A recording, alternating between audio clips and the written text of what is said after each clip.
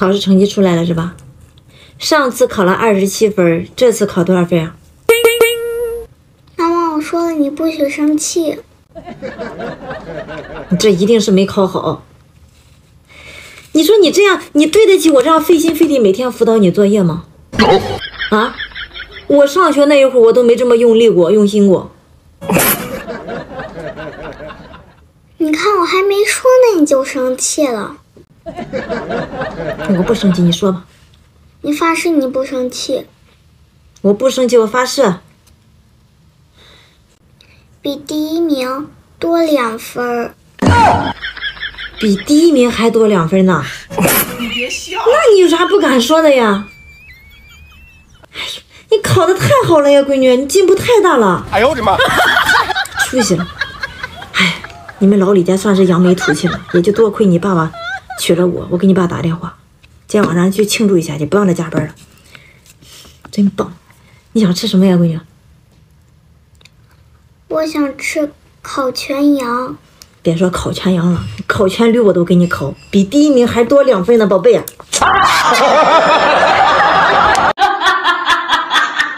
让你用又什么又什么造句。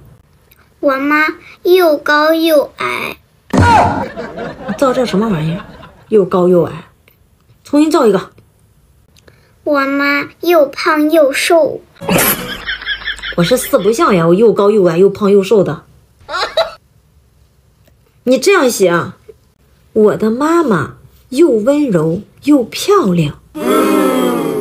妈妈不能造谣。你不用管他造不造谣，你就这样写就行，知道吧？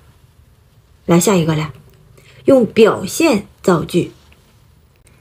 当我表现不好的时候，我的妈妈就会变成一头猛兽。我啥时候成猛兽了耶？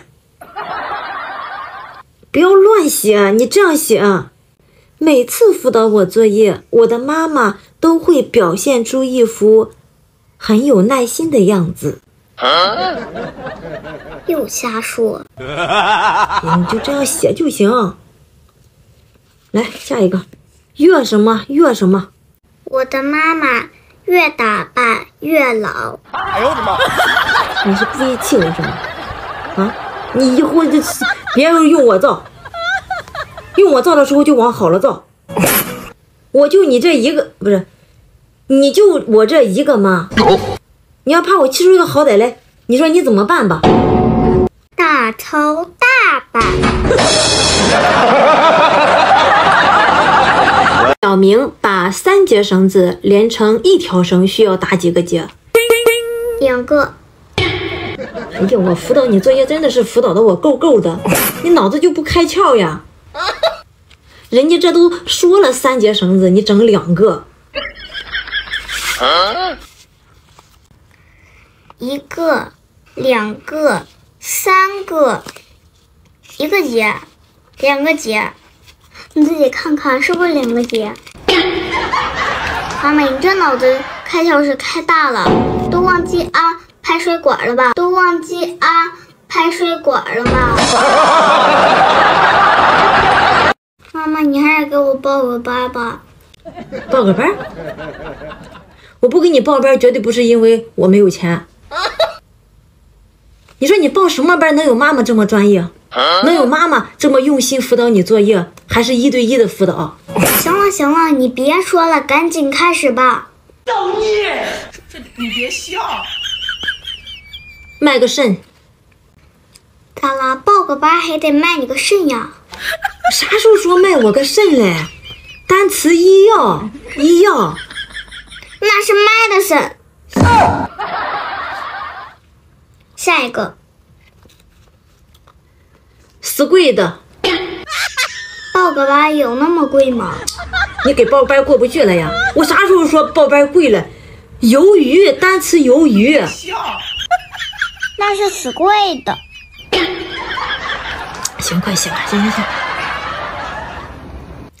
坑死他们！哎呦我的妈！坑死谁呀？坑死报班的。我什么时候说坑死报班的了？顾客坑死他们！我看你快坑死我了。我求求你饶了我吧。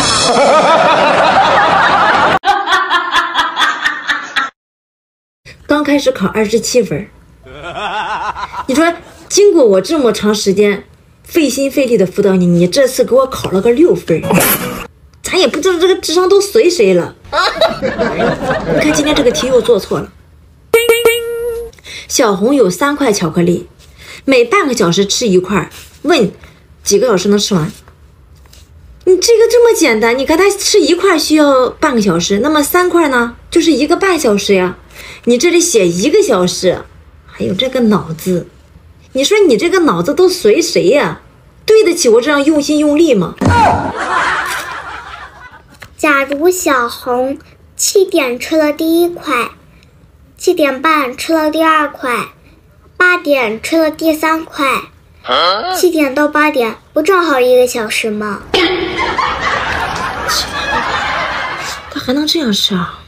你是不是以为混到当上家长就可以辅导作业了？哎呦我的妈！当初的学渣天天冒充学霸，你要是不辅导我，我还能多考几分。看题，原来有10只小鸟，猎人拿枪打死了1只，问还剩几只小鸟1只。那怎么能是1只呢？你这个题特别考验智商，你得好好想。你看哈，猎人拿枪打死了1只，你看他其他那9只，人家智商也都挺高的，也不低。他听到了枪声，他不立马就飞走了。所以呢，这里1只也没有了。那打死的那1只，它还能飞走吗？打死的那只，你傻呗？它肯定不能飞走了呀。算是1只呀。哦，打死的也算鸟是不是啊？对，打死它了，它也是鸟。哎，这题啊，行，妈妈今天就先不辅导你了，好吧？那你自己写，我今天就不辅导你了。这你别笑。给你爸打电话，让他今天回来买点猪脸肉回来，想吃猪脸肉了。妈妈，我感觉猪脸肉你没必要吃，买点猪脑吧。你想吃猪脑了呀？我吃不吃倒无所谓，主要是给你补一补。说说吧，为什么要骗我？怎么了，妈妈？还怎么了？你告诉我你的成绩比第1名多2分，你把我高兴的呀！我为了庆祝你的成绩突飞猛进，我请你吃了一顿烤全羊，花了我半个月工资。我这要是不看评论区，我还不知道呢。原来你们班里有个叫第1名的小孩呀，合着你这是比第1名多2分呀？哎呦我的妈！啊！妈妈，你别激动，你还没问我第1名是谁呢。那第1名是谁呀？他是别的班不要的小孩，转到我们班去了。别的班不要的弄你们班里去了？你别笑。他能好了吗？他能？你别生气，你还没问我他考的怎么样呢。那他考的怎么样呀？他考了个第1名，只不过是一个倒数的。他是倒数第1名，你比他多2分，你就是倒数第2名呗。哎呦我的妈！考了个倒数第2，我还傻乎乎的请你吃了一顿烤全羊，还庆祝。你跟我说你错了吗？妈妈，我错了。认错态度还行。那你告诉我你错在哪里了？我错在不该遗传你的基因，还高估了你的智商。